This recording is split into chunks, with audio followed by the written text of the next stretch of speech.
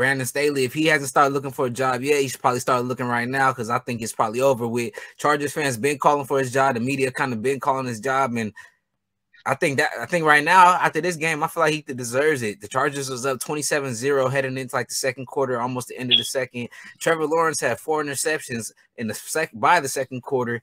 Asante Samuel, he had 3 interceptions. He had the hat trick. So it was looking like the Jaguars were fully away. It looked like they were about to get their first round elimination, and the Chargers were smiling at the halftime. You know, even though the Chargers, they ended up they happened to finish that second quarter with the field goal. They was looking happy. Everyone was smiling. Justin Herbert looked confident. But I think when I looked at the game, I never thought that Justin Herbert fully had the game in hand.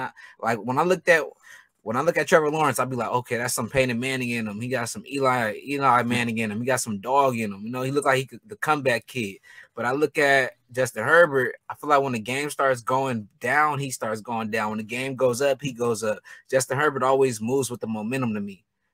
I don't know. Do you see the same thing I see when I look at him? Nah, I mean, well, yeah, my bad. I do, but I don't. I definitely see the comparison to Peyton Manning. But I feel like he can have better command of the offense. When I say that's what I was talking about with Trevor Lawrence. But when I'm talking about Justin Herbert, I'm saying do you agree with how he moves with momentum when the game goes up and when the game goes down? I feel like also like the looking for that. I feel like it kind of depends on the defense because we've seen sometimes, you know, some defenses he plays, you know, when you say better, when you say better throughout, I mean, when you say moves up, you talking about like throughout the season or throughout the game type thing? Just throughout games. I feel like when the momentum's high, he goes high, but when the momentum's low, he goes low. He doesn't fight against the adversity at times. But he does with injury. Remember when he got hurt his ribs, he came in and he played good. But I feel like when the crowd was quiet, you know, Justin Herbert, he would just keep on picking on him. But when the crowd started to come against him, they started yelling at him instead. He started backing in the corner. He stopped punching back, stopped fighting back. Yeah, I mean, I definitely seen that a little bit, but I feel like also too, maybe like, you know, like you had mentioned Brandon Staley earlier. I feel like if he was able to call a better game down the stretch, I feel like that wouldn't even have been an issue, to be honest. But I definitely see what you're saying. I see like that Jaguars stadium, that shit started to get rocking. That's why I put so much emphasis on, you know, sometimes on that home field advantage, because I feel like that does play a part. But I do, like you said too, like when the Chargers went up with 27-0, or not even 27-0, they was up like 17-0, and you still even seen Justin Herbert, you know, on third down just picking these guys apart, not even missing a beat. So I definitely see what you're saying there too. But yeah, like when that defense started rocking though, and when that crowd started getting loud, I definitely did see Justin Herbert started kind of decline in his performance.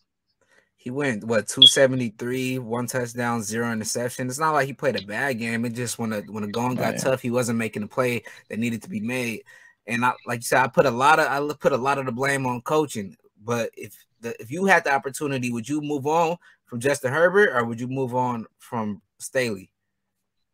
No, definitely not, man. I feel like Justin Herbert, that's a generational talent, and to be honest too, I feel like I kept a pretty close eye on this game. I feel like even down the stretch, I feel like I mean, it was a few throws that Justin Herbert probably could have made on third down that could have, you know, maybe sealed the game.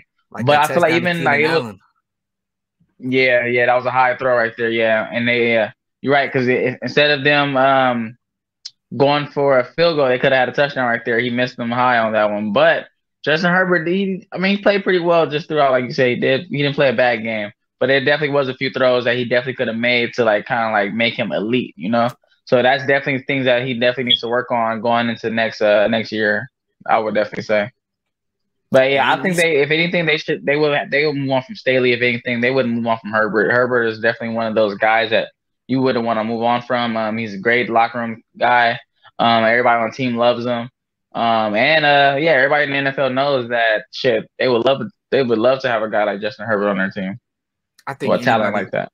Yeah, talent like that, anybody would love to have Justin Herbert. And you seen at the end of the game, towards the fourth quarter, towards the end of the game, it got crunch time. The Jaguars ended up making a great comeback, and they had a chance to go. I want to say they had a chance to make it 28-30 or 27-30. They could have just went for the field goal, but right before that, right after the touchdown, you seen You seen Bosa, he ended up getting frustrated and he took his helmet off. He slammed it on the ground because he said that the offensive lineman did a false start. The refs didn't end up calling it. And then after he threw his helmet and slammed it, he tried the coach ended up picking it up. He grabs it again, slams it once again. Do you feel like any of this? Do you feel like any of this game, any of this loss has to go on the Bosa? No, I wouldn't say so. Just because we all seen the game, and when the game was 27-7, we all thought Chargers had this game in the bag, which they should have had the game in the bag. Even when the Jags came out and scored, coming out of halftime, made the game 27-14. Still, Chargers should have this game in the bag.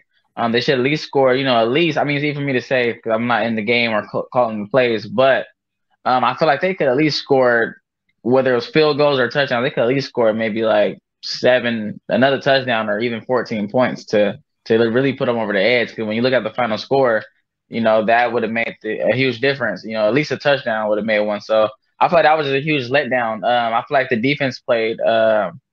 They played as good as they could be. As good as they can really. They played as good as they could really play. And in the first half, second half, the offense and they couldn't score. So I feel like this was a team loss though. This was a team loss in my opinion.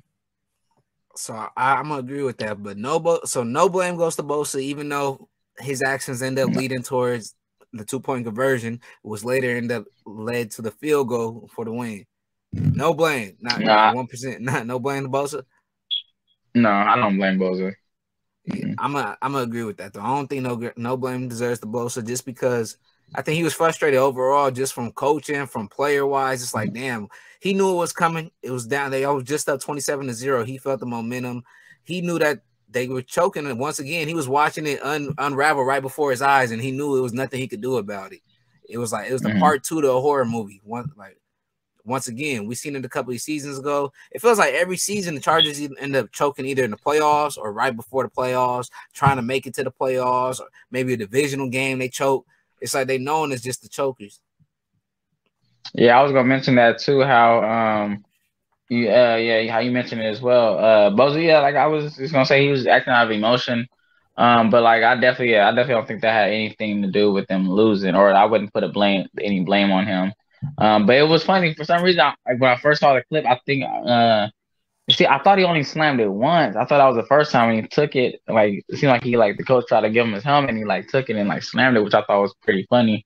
I'm just like, why would he do it's like, damn, he just gave you the helmet, you gonna slam it on the floor again? That's kind of an asshole move. But yeah, I didn't know he did it twice. So yeah, I mean he definitely deserved a penalty for that. And it makes sense though, because when I first seen the play too, I was like, damn, why he get a penalty if he slammed the helmet on his own, his own sideline, But yeah, I didn't see that first initial helmet slam. So